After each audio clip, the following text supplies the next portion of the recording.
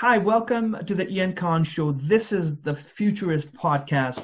And today I've got with me Rebecca Costa. Now, Rebecca is a legend. She's one of the world's most renowned futurists. She's an award winner. She's done so many things. It's a long list of things. And we're going to hear it from her today, what the future looks like. What is it that we should do about the future? And what are some of the trends that are shaping key things around us, whether it's healthcare, it's additive manufacturing, it's space travel. Let's see what the questions are, and let's see where the conversation goes.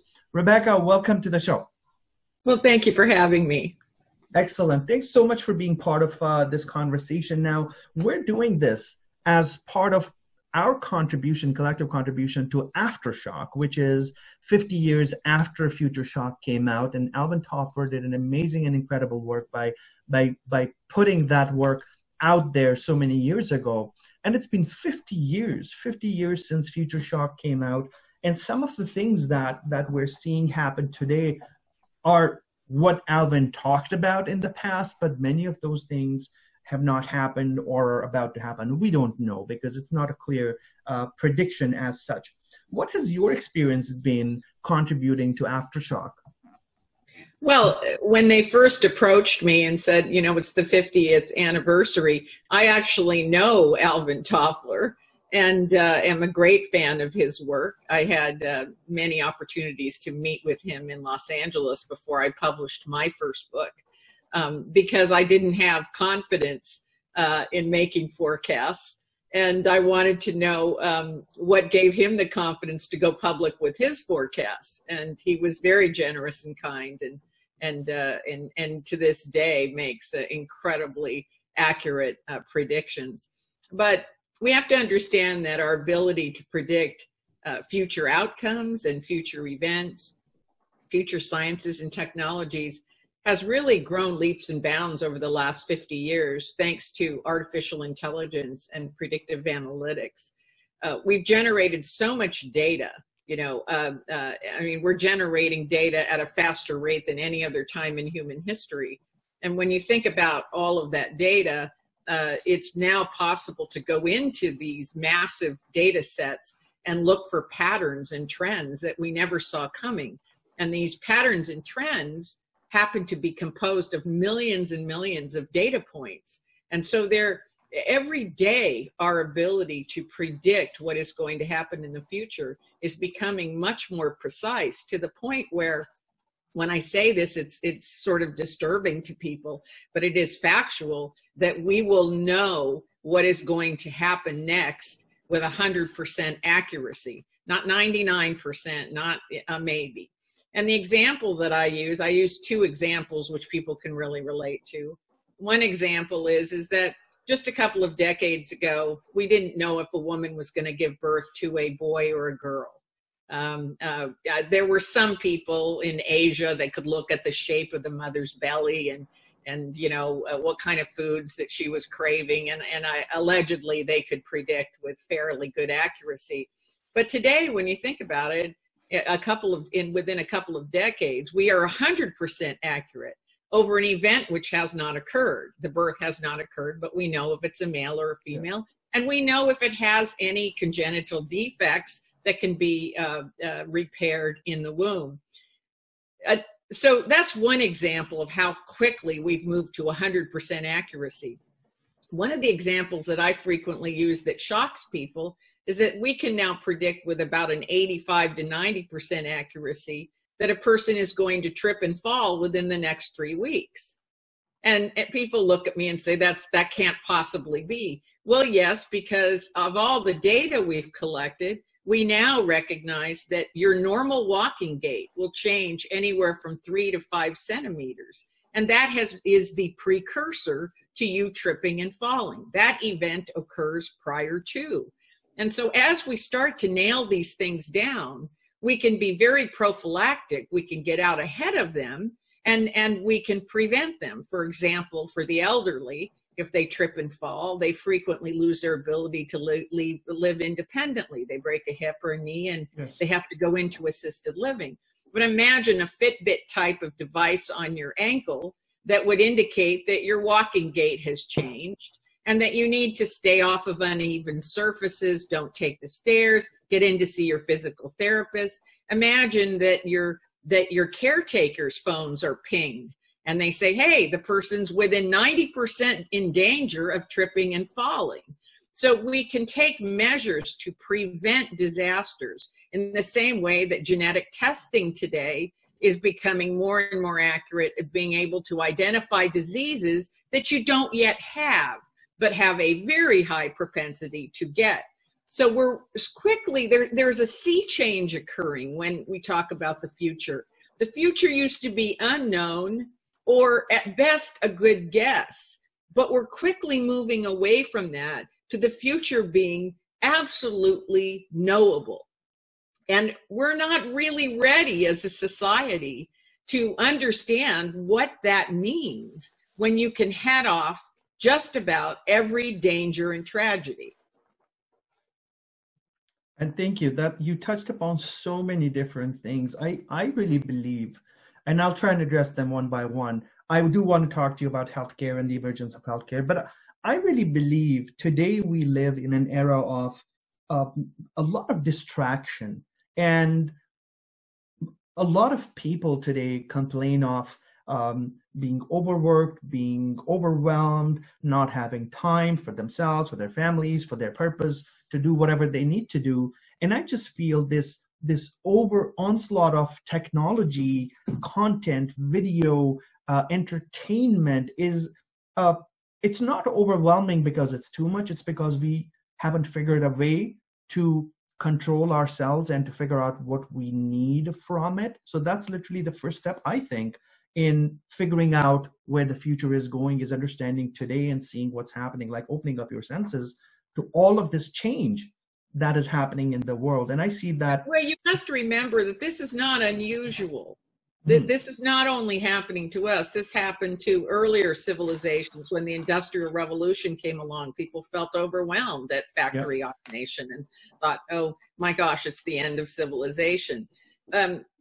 My first book, The Watchman's Rattle, it went to 27 countries, and it was a really unexpected dark horse of a success because, who wants to read a book by a sociobiologist?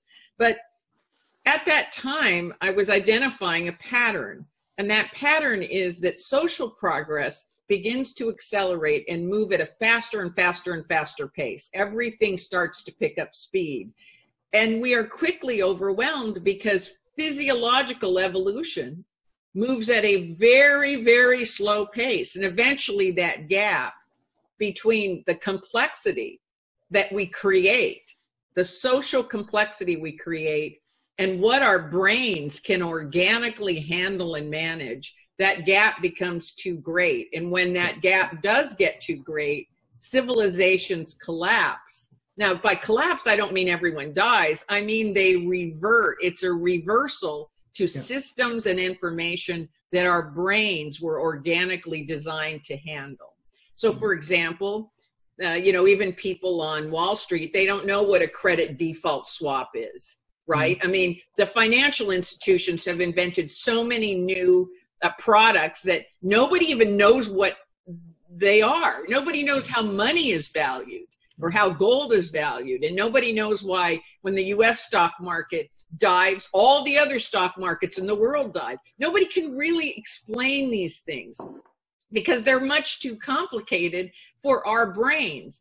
And so increasingly we're relying on computers to supplement what our brains cannot do.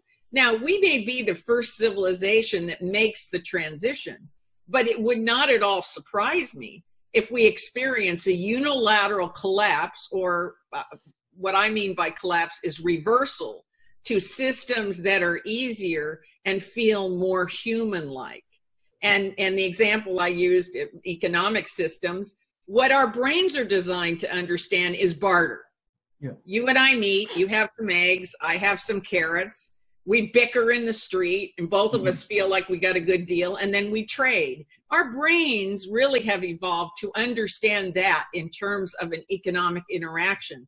And then we can slightly raise above that, where we can understand an IRA maybe, or how much interest we're making in our checking account. But as you start to add layers of complexity, it leaves whatever the human brain can manage. And I know that I'm right about this because every time I go to meet my financial advisor, I'm headed toward retirement, and every time I sit down with him, I feel stupid.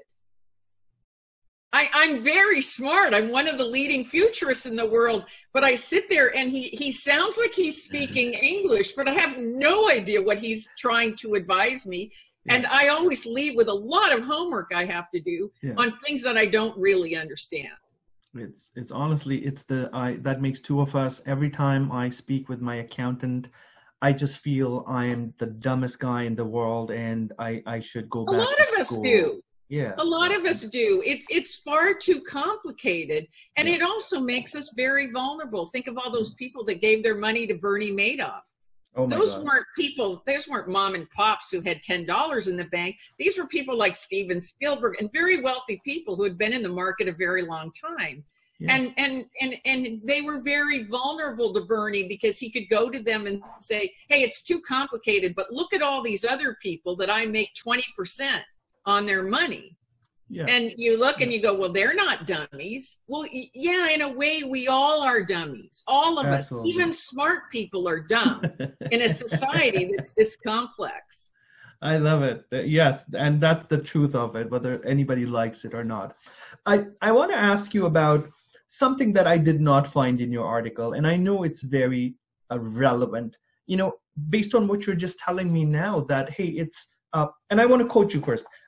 In the book, it says, once you've strung 1,000 data points together, you'll find the 1,001st isn't difficult to identify, nor is what's likely to follow. And as you said, the ability of information to tell us where we're going and to predict things has become so much more easier.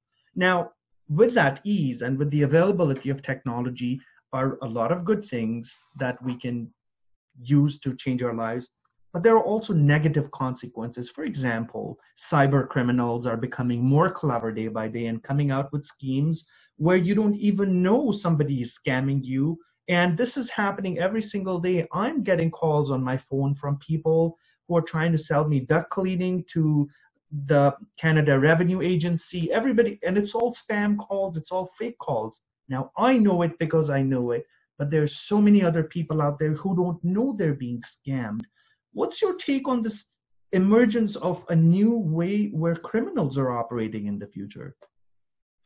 Anytime a new technology is introduced, we like to fantasize there's no dark side.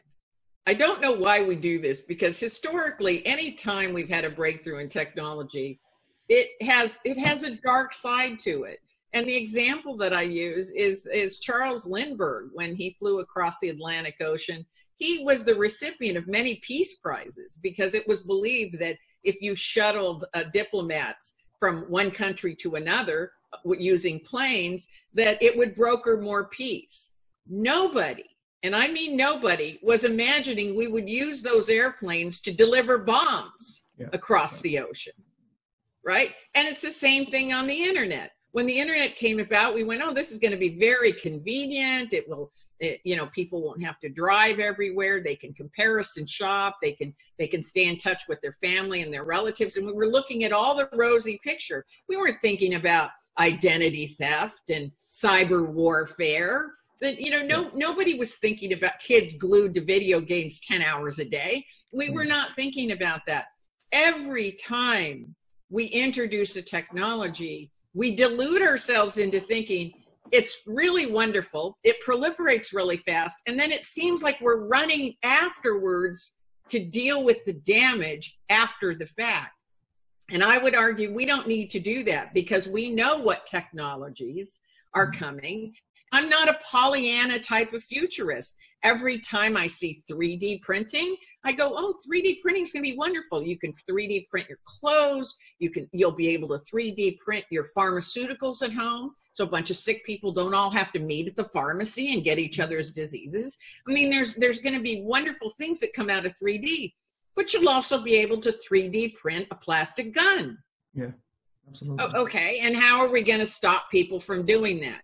Yeah. Today, as you and I are talking, you can download a blueprint And if you have a $800 3D printer, you can print a plastic gun that will shoot a bullet and kill someone.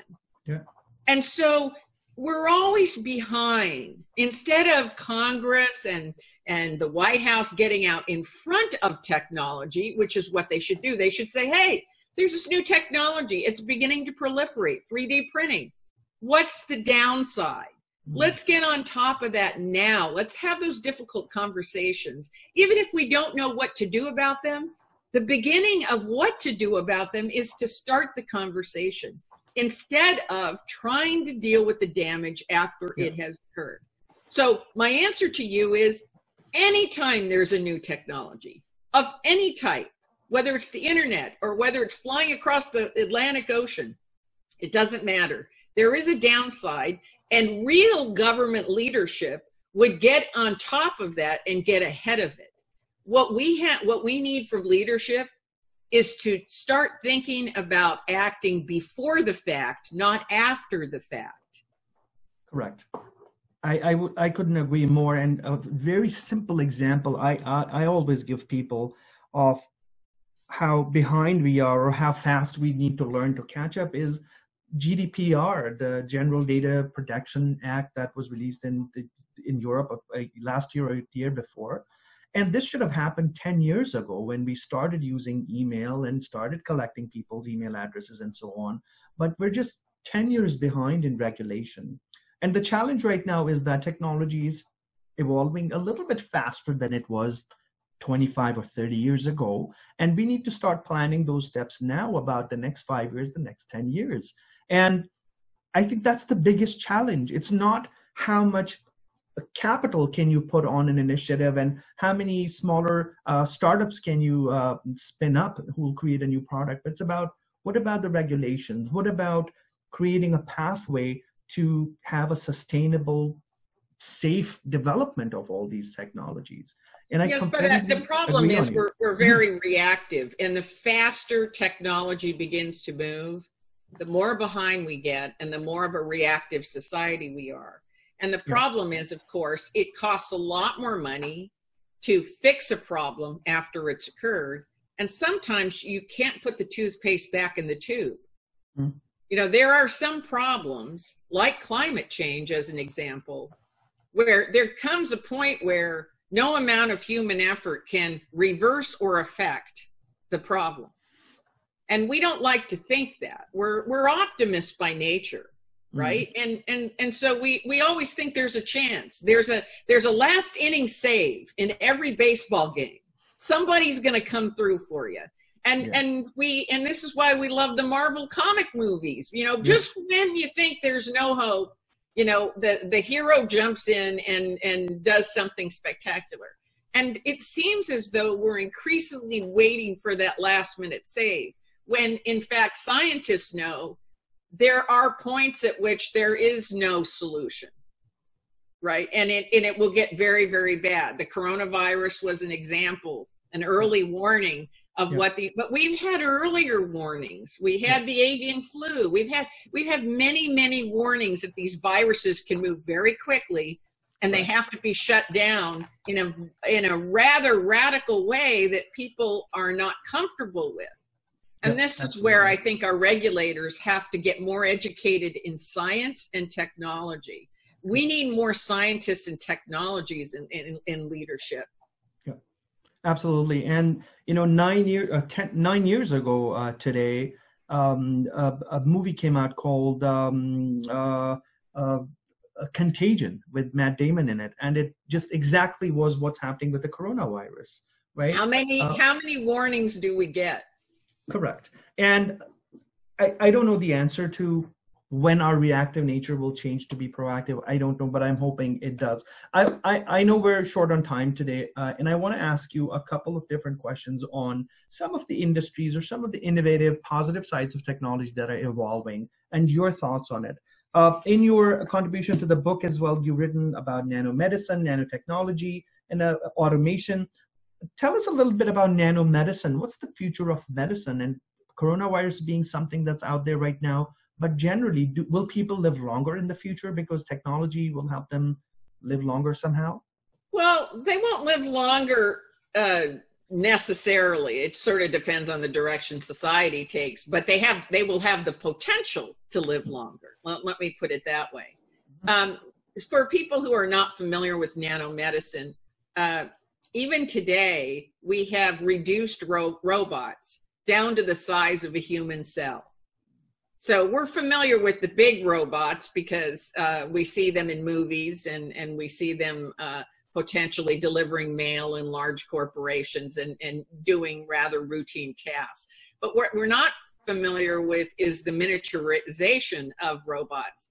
And as they get down to the size of a human cell, we're going to abandon this idea that we have to cut you open and remove organs to make you well, or that we have to douse your entire body with poisons to kill off antagonistic cells. Yeah. These robots will be injected into you with a simple syringe, just like you're taking a shot, and they'll be programmed to remove cancers, to remove the plaque that leads to Alzheimer's, to look for any problematic cells in your body, and you will simply eliminate them in your urine or other. So it's we're going to be treating the body from the inside out. We're not going to be taking things out. I'm going to tell you that a couple hundred years from now, this idea that we cut you open and removed an organ to fix you is going to look like bloodletting, which, by the way, if people don't know, we practiced bloodletting for 200 years, even though the patients were dying. Yeah, we didn't let that get in our way. We were still draining the blood out of people. Yeah. And what we're doing today is going to look extremely savage.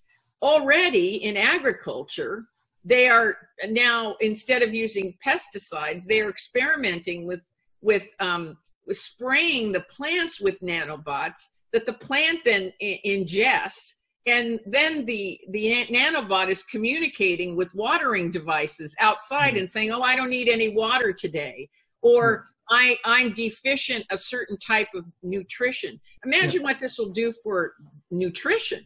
Yeah, I mean, from inside the body, we could communicate, hey, you know, I'm very low on zinc. I'm having problems with my mental impairment, or I'm very low on vitamin C, or I'm very vulnerable.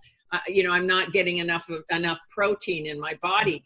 You know, your watch, your Fitbit watch will eventually be talking to something inside your body that will be letting you know what foods you need to get up, to exercise, whether you've gained even an ounce of weight, what your body fat mass is. All of that will be communicated inside your body in real time. Mm-hmm. And I believe that over, you know, the last 5,000 years of human history, the average lifespan has really gone up from being 25 or 30 years in the Egyptian civilization to now being 70 or 80 in developed societies is great. So I personally see this as an opportunity for us to potentially have a much healthier life generally, because now we can take care of ourselves in a different way. I also Ray Kurzweil says we'll be able to download our consciousness, our memories, our thoughts into a computer, and we will have life forever. That the real problem is this biological spacesuit that we're trapped in, and the fact that it degrades and it fails and eventually we die. If you can remove human consciousness from the biological spacesuit, then you have life forevermore in the terms of an avatar. I don't think we're anywhere close to that. We know very little about how the brain functions. In fact, it's very sad how little we know, considering it's the you know controlling organ of our body. But you know, we're not there now. Ray thinks we're closer, and he may know things I don't know, and I wouldn't put it past him. Absolutely. I know we're heading towards the end of our session as well. I want to ask you about the future of work. You've written about automation and how by 2030, 2040, more work will be performed by automation, by technology. What do you think about what we as people or as humans will end up doing as our purpose on this planet? Well, Many, many years ago, I got to have this conversation with the great naturalist Edward O. Wilson out of Harvard University. And I was really excited about some new technologies and sciences. And I was, I get very agitated and excited, and I was telling him all about it. And he was very kind, and being a naturalist, he looked at me and he said, but he said, one day, if space aliens were to land, and we were to discover them and develop a conversation, he said they wouldn't be very interested in our mathematics or our science or our technology, because presumably as we get further and further out in space, it turns out that science and math is the same. It's rather stable. Everywhere we go, it's the same. Physics remains consistent in outer space. And so he said, what they would be really interested in, though, is the things that make us human and unique in the universe. And that would be our art, our music. He goes, presumably those wouldn't be replicated by other life forms. He said, but their science would look remarkably similar. Yeah. And it really was a startling awareness to me that what makes us unique in the entire, outer space universe is really the things that make us human. And those things are very different from science and technology. So as much as a technologist I am, it really gave me a far greater appreciation for the arts. I think people will turn to the arts and to creativity, and we'll see a resurgence of music and painting and other art forms that have not been invented yet. Yeah. Absolutely. Well, thank you so much, Rebecca, for sharing your insights. Where can our viewers find more information about you and your incredible work? Well, thank you for having me. They can go to RebeccaCosta.com. That's RebeccaCosta.com. And there's a lot of videos, and they should sign up for our newsletter, because we're constantly putting out new information about emerging technologies in the newsletter. Perfect. Thank you so much. It's been an honor and a pleasure to be a co-collaborator with you on Aftershock. And whoever, if you haven't, the folks, if you haven't read Aftershock or haven't purchased it yet, buy it. It's I don't know how much it costs. It's very nominal, but please buy it. It's got insights, an article by Rebecca in there, and a total of 50 different futurists from across the world who are sharing their insights. Rebecca Costa, thank you so much for your time. We'll catch you another time, and keep inspiring people. Thank you so much. Thank you. Hey friend, this is Ian Khan. If you liked what you saw on my video, then please subscribe to my YouTube channel and be inspired every single day with innovative content that keeps you fresh, updated, and ready for the future. For more information, also visit my website at iankhan.com.